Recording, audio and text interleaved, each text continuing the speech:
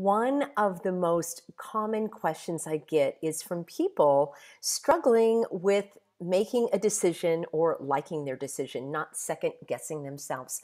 Let me know in a comment below if you are struggling with a major decision, if you have recently made a decision, if you are second guessing yourself and wondering if you did the right thing and wishing you could undo it. I totally understand.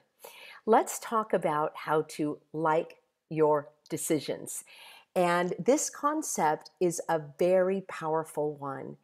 I have been through this. I am going through it myself. And let me start out by saying we never know what the road not taken would bring.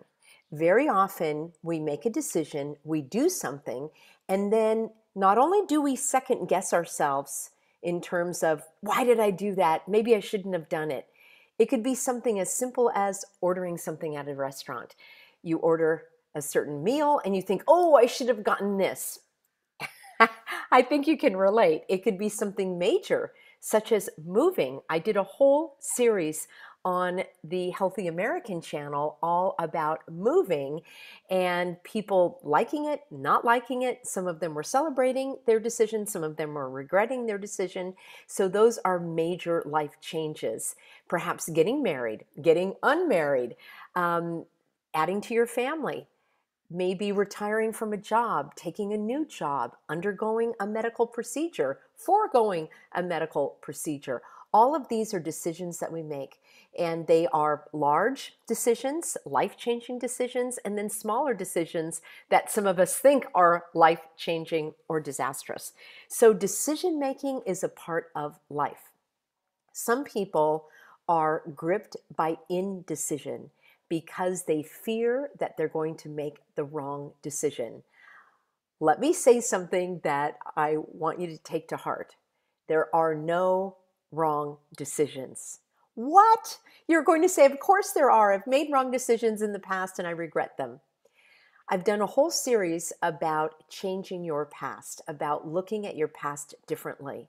And this is such an important concept that I want to underline the principle again. We don't know what the road not taken would have brought us. You may say, well, I know what it was. It was fine. Whatever I was doing before was just fine. Well, that was then. You are different now. It may have been that if you stayed doing what you were doing, there may have been something disastrous that could have happened. It could have been the exact opposite of what you had hoped to turn out. So we never know the road not taken. That is called speculation. When you are speculating on what could have happened, what you should have done, what you couldn't have done, what you wish you could have done. Here's the problem with speculation. Are you ready? It robs you from living your life now. Speculation is a mechanism of denial. Speculation prevents you from actually moving ahead in your life, and speculation actually prevents you from enjoying the decision that you made. You had some reason for making that decision. Hopefully you thought about it. Maybe you didn't think about it long enough to your liking. Maybe you feel that you were compelled into this decision because of somebody else's desire. So let's look at liking your decision.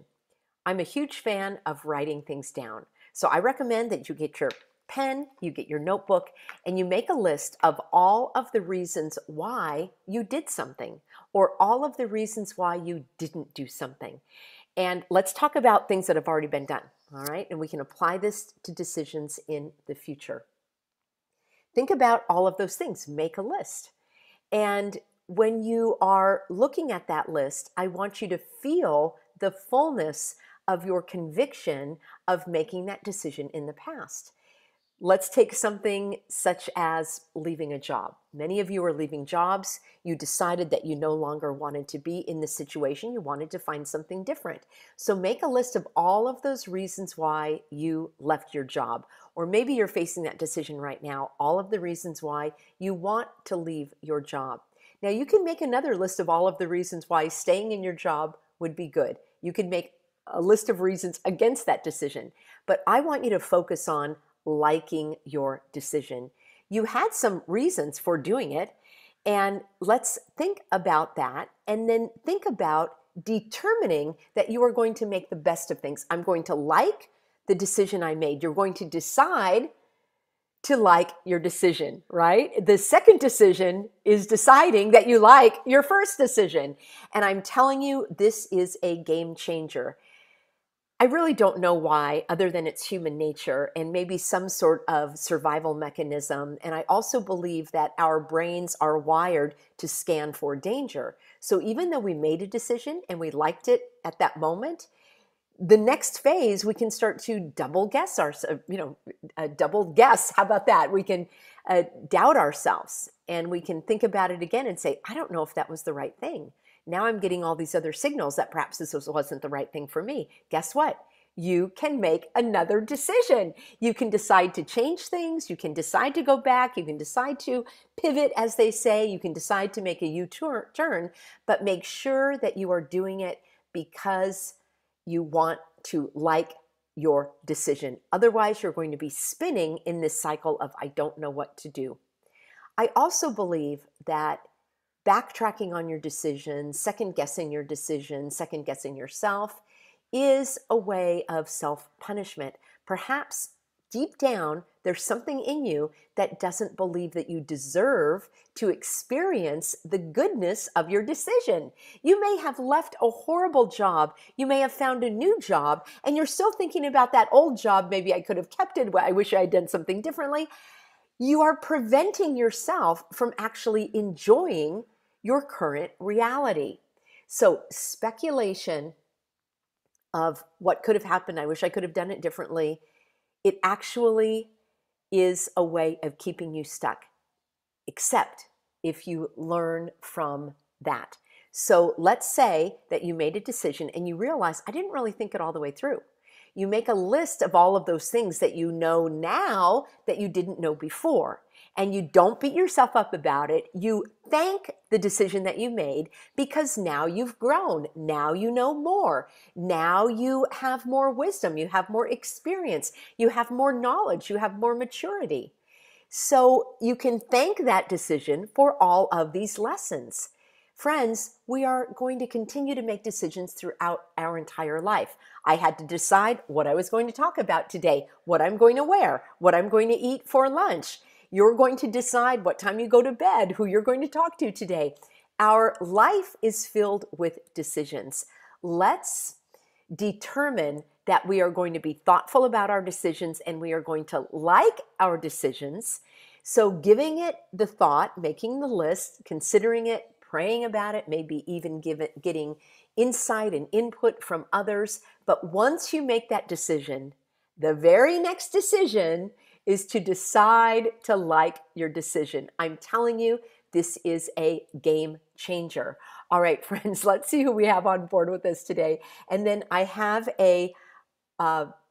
something that I want to tell you about, a decision that I made and something I'm going to be doing for this channel. You know, I have 2 channels on YouTube. I have The Healthy American, and I broadcast Monday through Friday starting at 5 p.m. And then I have Living Swell, and I'm so happy to have all of you here. For the next few weeks, maybe through the end of September, I am going to be broadcasting weekly on this channel. So Monday mornings, I will be here with you live for our positive encouragement. I will give you a theme for the week, and our theme is liking your decisions. So your homework this week is going to be thinking about your decisions and then deciding to like your decisions and to decide to like the decisions that you didn't like before so that you can learn from them, grow from them, apply your lessons going forward. The reason why I'm going to be broadcasting weekly instead of daily is I need to rest my voice. I don't know if you can hear it. I am on the verge of losing my voice.